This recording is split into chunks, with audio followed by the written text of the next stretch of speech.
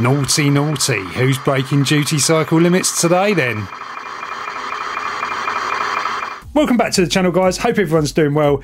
Today I want to talk about interference on mesh radio networks. So basically the sort of interference you're going to come up against that is going to impact your MeshCore experience and cause retries and like messages not going through, not getting correct paths, all this sort of stuff. So the first thing I want to say here is that MeshCore, Meshtastic, Reticulum, all these, they use radio and it's subject to interference and problems. So effectively most of these systems are using the ISM bands, which is a small portion of the radio spectrum that is allocated for license free.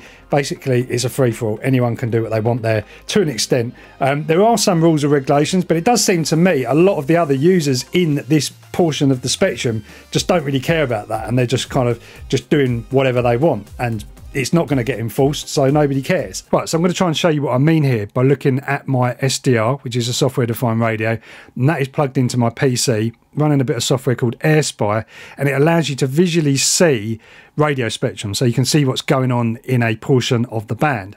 And the portion of the band we're looking at is where MeshCore operates. MeshCore actually operates in the middle section between this 869 and 870. So, you know, it's not going across this whole blue area. But what you can see here is lots of stuff happening. There's kind of little lines, little kind of bits and pieces popping up, and those are little transmissions. So those are like little transmissions from maybe smart meters, water meters, telemetry in the area. We're only running on quite a small antenna here with that, so you're going to pick up stuff that's pretty strong on that. But what you can see is there's definitely some activity, and you might have noticed that one's quite strong there.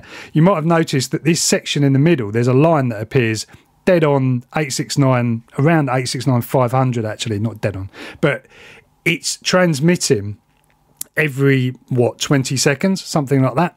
Now, that just happens to be right in the middle of where we are using MeshCore. So if we grab my T-Deck here and we do a quick transmit, so I'll just type a quick message and then send it out. So you can see here, it's actually taking quite a large portion of the band, but it's not in reality. That's just because it's over modulating on the receiver and you're seeing a bigger area. It's actually just where that red section is. But the point I'm trying to make here is that little line is colliding with our MeshCore transmissions, and while it's on, we won't be receiving anything. So let's just demonstrate this then. So I've got EPIM repeater up here. So what I'm going to do is I'm going to try and get some stats from this repeater, and I'm going to wait until this little carrier's gone. So I'm going to hit get stats now, and we should see the EPIM repeater should come back pretty quick like it has with its stats and everything else. Now, obviously the air was clear then. Let's try it when we've got that little line in place. So I'm going to get ready on the get stats button. When that little line comes up on the screen, any second now probably, I'm going to hit go. Right, see, we did not get a response from the repeater, and we've now got a timeout. So that just shows you, let's do it in clear air again, just to show you that it's pretty reliable. So there you go, that's gone, and then we'll do another one when that line comes up. So just about now probably. Now, we actually got that, you see that, because that line was actually, it had actually finished. That was a short transmission, so you can see the principle. So we'll just try it again, just to show you. All right, so we've got it there, because it's a very short line. Actually, that was a different carrier, wasn't it, that one? So, all right, one more time. You can see nothing came back from the repeater that time, whereas it probably will this time. There you go. So you can see how that is affecting a station, even though that station's actually quite strong. So just that little line is enough to take out a pretty strong station.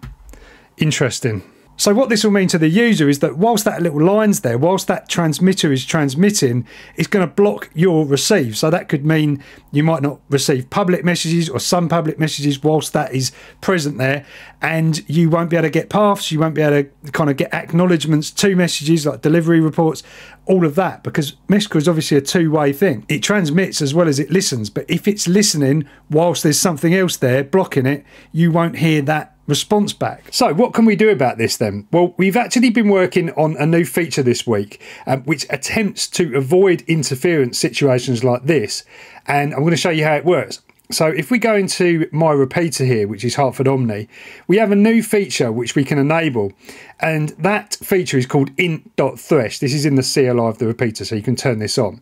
Now, the number 14 next to it is the threshold. You can experiment with different numbers on this, but this is what I've been using, and 14 seems to be working well here. So how does this work then? Well, let's go back to the SDR and I'll show you. Right, so back on the SDR, I've got the T-deck here. You can see our line coming in there, blocking our signals. And what I'm going to do is, the line's finished now, so I'm going to try and get a get stats from the repeater, and we can see that the repeater comes back pretty quickly. So that's good. That's what we expect. Now, what happens, because we've got this new setting on, what happens if we try and get stats whilst this line is present? Let's just wait for that line to happen, and then we're going to hit get stats. Now, nothing happens, you see, but right at the end, we actually get our get stats. So we've avoided that interference. So let's try that again and I'll explain what happens. So the T-deck transmits, tries to get a get stats. Now the T-deck can transmit because it doesn't hear that interference. It hasn't got a good enough aerial. So it transmits regardless. The repeater receives the packet from the T-deck because it's quite nearby and it overpowers that noise. But instead of immediately retransmitting the packet, it waits until the noise has dropped before it does that. And in that way, when the response from Epping repeater comes back, it's in the clear, so we receive it.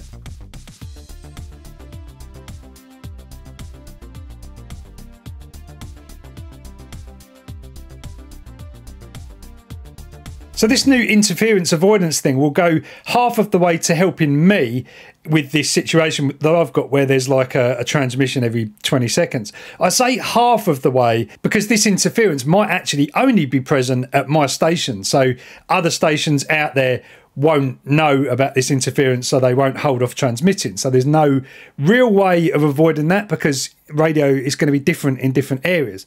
But one thing I have noticed from doing a little bit of testing is that this interference is actually present in this entire town, and it transmits exactly the same time on the same kind of schedule. I think it's actually the same transmitter, but it seems to sort of cover this whole town area. So in that way, if all the repeaters in the town had this setting enabled, then they would all avoid that interference, in theory. So we've got this new feature running on the T-deck as well, and if you have a T-deck, you're in for a bit of a treat. So now, on the top left of the T-deck screen, when it detects a signal, any signal, not just LORA, it could be anything, it literally shows a little green dot up the top there. So you can see here it's detecting just a simple little carrier, very, very low power before anyone gets on their high horse about transmitting on band here. But yeah, this literally will get about as far as the desk. But yeah, you can see that little green dot is lighting up there when it detects a signal. While that's happening, the T-deck will not transmit. The reason why the T-deck was transmitting in my earlier tests is because the antenna inside here wasn't quite good enough to pick up that carrier from the outside world, whereas the repeater would be getting it super strong, and the SDR in here has a fair chance because it's got an external antenna. So the little green light feature will be coming soon, and yeah, I absolutely love it. It kind of makes this thing feel a little bit more alive. Like if you kind of send a message out, you can actually see, you know, when you get a response from the repeater, it will actually it will do a little double flash there. So cool. Now, I will say this is not a fix for everything. We've heard of some pretty bad situations on 869, 525 traffic light systems that kind of just transmit continuously. They're not even like an intermittent pulse carrier like we've seen on the tests I've been doing here. They're actually just like a solid, just wipe out the whole band. So in this way, this system probably isn't going to help that, but then again, probably nothing is. Also, EV chargers, things like that have been known to sort of cause this really bad interference. So yeah, there's not really much you can do about that other than sort of changing frequencies in some cases. I definitely think this is going to help in certain situations. It's definitely working for me here. It's made a difference. I get less timeouts, less kind of retries. And I think that's the thing about running a mesh on the ISM bands. You just have to kind of take everything into account and just try and chip away at a lot of things, just a little bit everywhere, and you can really kind of make a difference and fine tune your mesh so that it actually kind of works pretty well. Anyway, guys, hope you've enjoyed this one. TDEC firmware will be out soon. If you want to buy a TDEC, they are back in stock on LILYGO's website now. You can get to them via our affiliate link on our MeshCore website, which goes to help support the MeshCore project. A big thank you to everybody who's helped and supported the MeshCore project so far. We couldn't do it without you, and we've got lots more ideas and lots more things to come with this. So yeah, it's only going to get better and better. Catch you soon.